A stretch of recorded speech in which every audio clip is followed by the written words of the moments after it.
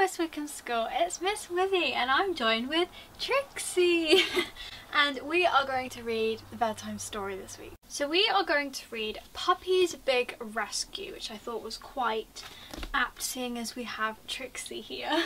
Trixie, wait, kiss. Little Puppy was very proud of his dad, who had just won a blue ribbon for being a champion sheepdog. "One day I'm going to win a blue ribbon just like you," said the little puppy. "To be a top sheepdog," said his dad, "you need to be able to move quickly and listen carefully to what you're told." But little Puppy was not listening. Nearby he could see his friends running towards the big oak tree.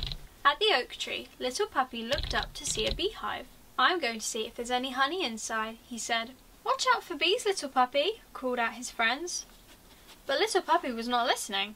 As he put his paw into the beehive, a loud buzzing filled the air. Little Puppy ran away as fast as he could. Then, splash!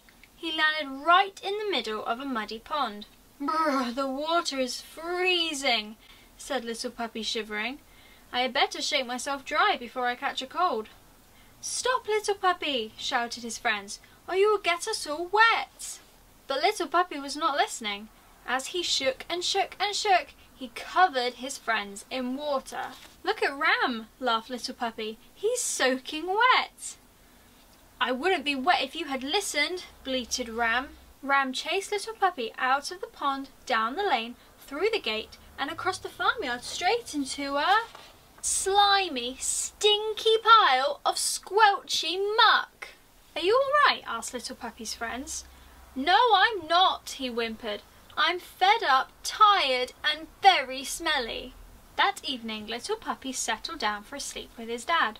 "I'll never be a good sheepdog," he sighed unhappily. "I always seem to end up in trouble."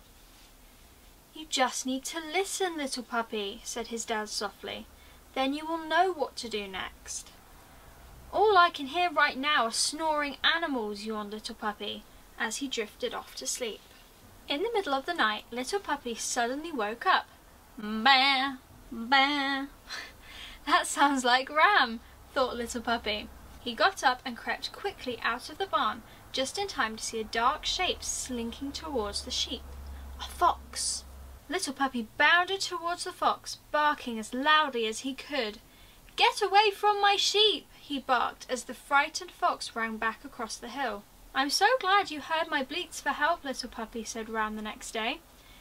The farm animals all agreed that little Puppy deserved a very special reward for being so brave. "Well done, little Puppy," said his dad proudly. "You can have my special blue ribbon as a reward. You are the best sheepdog on the farm." And that is our book, West Wickham. I think Trixie enjoyed it. Did you like that? Trixie's going to have a treat for being so well behaved. And thank you all for watching, Miss Wickham. I hope you have a lovely evening. Bye!